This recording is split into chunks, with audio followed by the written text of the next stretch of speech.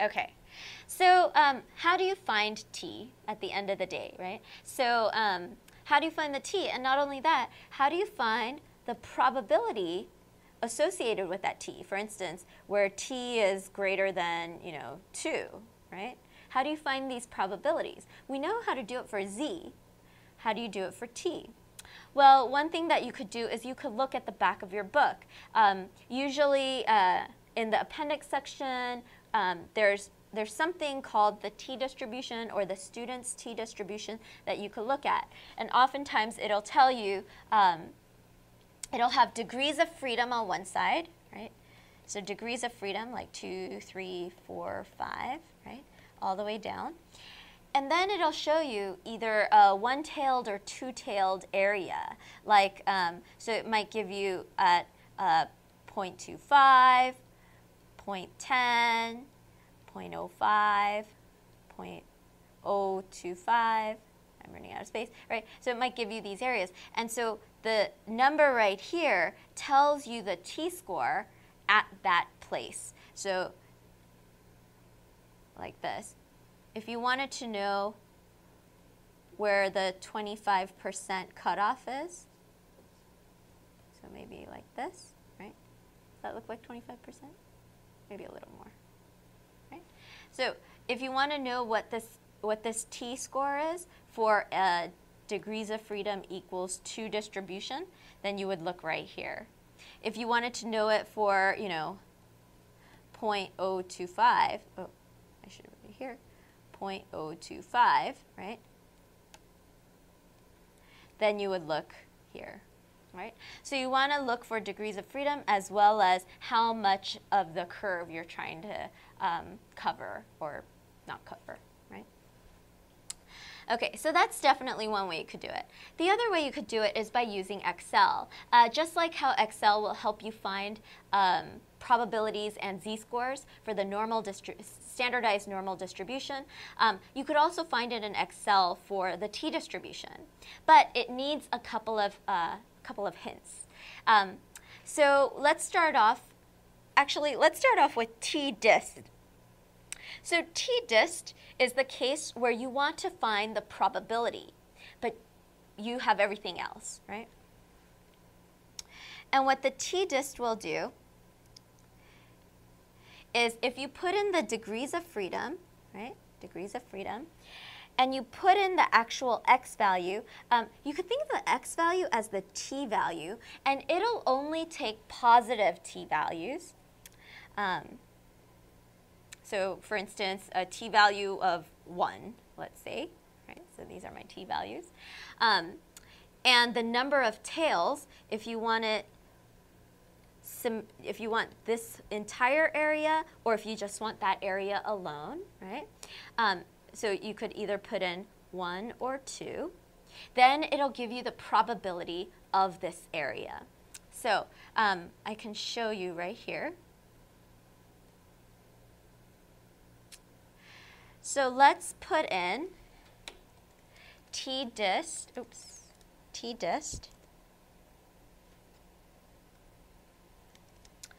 for t of 1, let's say, comma, and degrees of freedom 2. And let's look at what it might say for 2 tails. It'll say 42%. And if you look at this exact same thing, but if you look at it for 1 tail, it'll just divide this area in half, right? So 21%, 42%, it makes sense, right? And basically, this is giving you this area plus this area if you want 2 tailed. But if you only want 1 tailed, it'll just give you this area, right? So let's say we want to know, so we know that for 95% confidence intervals, we often use a z-score of 1.96. And that will give us a tail of 0.025. Or if we count 2 tails, it'll be 5%. Let's see what this gives us for 1.96 when we have a degrees of freedom of only 2. So t-dist. So let's put in 1.96, right? If we put that in our z-score, we would get, only, if we put in 2 tails, we'd only get 5%. But let's see what we get here. Degrees of freedom, 2. And number of tails, let's put in 2, right? Do you think this should be more or less than 5%? Well, let's think about this. Remember, the t-distribution is like slightly smushed, so it's more spread out, right? It's more variable. And because of that, it's going to have these longer tails, right? So it's not going to be nice and, all compact in the middle. It's going to be sort of spread out. So we would imagine that it would have a fat tail. So I would say more than 5%. Let's see. And we see that it's almost 20% at t of 1.96, right? But let's put that same z-score in, right? So norms dist, right? Dist is whenever we want the probability, and put in 1.96. Oh, and we forget, here we get the negative side. So we'd want 1 minus. And this gives us just 1 tail. So I'm going to change this to 1 tail so we could look at it. Okay, so here on one of our tails, one side of it, it's almost 9.5%. It's still out there. But when we use z-score, only 2.5% is still out there, right? Okay, so, but let's look at this same t distribution for a very, very high degrees of freedom. Let's try 60. That's sort of like medium, right? Let's try 60. Even with something like 60, we're starting to get very, very close to the z distribution. But still, this guy is more variable than the z distribution. Let's see if we could go even higher. So instead of 60, I'm going to put in 120. Degrees of freedom of 120. And notice we're getting closer and closer, but still these are more variable than these, right? So let's go a little nuts. Let's put in like 1,000, right? See what happens there. We're getting super, super close, but still slightly more variable, right? So that's a good principle for us to know. The t-distribution, although it approximates normal, it approximates it from one side. So here's the normal distribution standard. It's 0.02499, right? There it is. And it's getting closer and closer to it, but it's approaching it from the high end, right? So these numbers are dropping, dropping, dropping, dropping, dropping, dropping, dropping, dropping, and getting really close to that, but not quite hitting it. Okay. All right. So now you know how to get the probabilities. But what if you have the probability and you want to find the t-score? What would you do? In this case, you would use the inverse, t-inv, for inverse. Here, you would put in the two-tailed probability. So let's say we want to know, okay, what is the t boundary for if we wanted only 5% in our tails, right? So here's the situation I'm talking about for this one. So I'll draw it down here. So we have this distribution, and we know we want these to be 0.025, just like, a z distribution. We want it to be 0.025. But we want to know what these numbers are here, right? We want to know what these numbers are.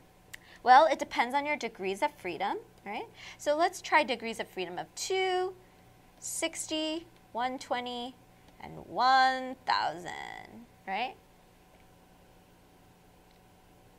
Okay. So let me label this a bit. So here we get the probabilities from t dist, and here are the probabilities from standardized normal distribution, or the z distribution.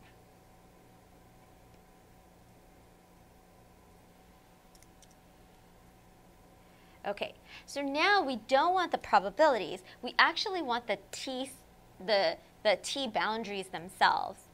and the z boundaries themselves. So if we wanted the z boundary at 0.025 or at 5%, we would use norms inv, right? And we'd put in our probability. I forget if it's one-tailed or two-tailed. Let's try one-tailed. It's not one-tailed. We would need two-tailed, 0.025, and we get very, very close to negative 1.96, right? We had you guys just memorize that, right? But that's why.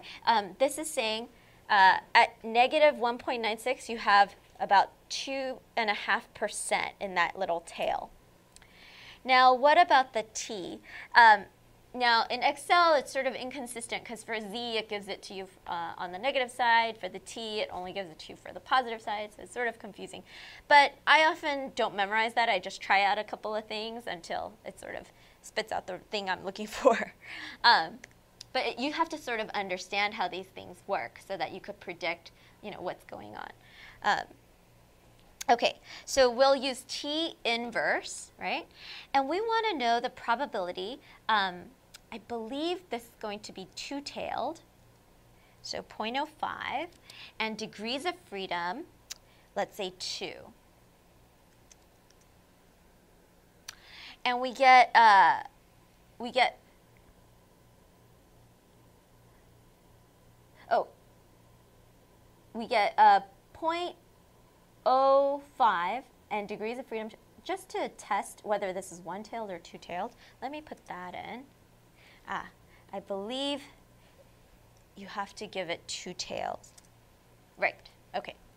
So you have to put in the two-tailed probability here. So that's 0.05, and then the degrees of freedom 2, right?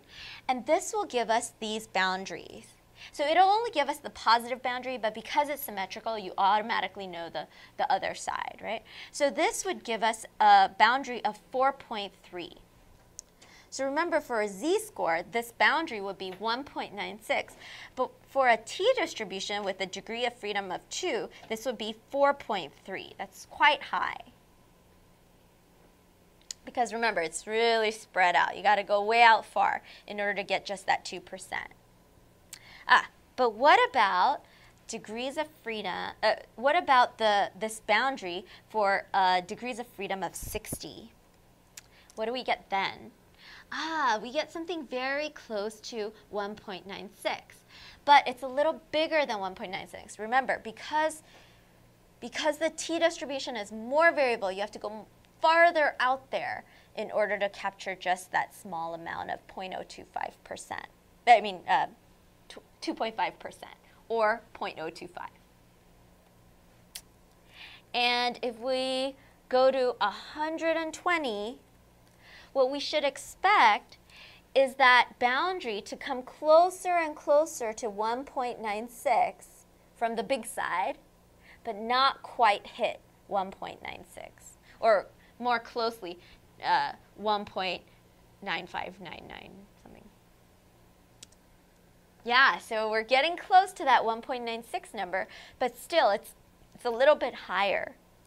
And finally, when we just go buck wild and put in degrees of freedom of 1,000,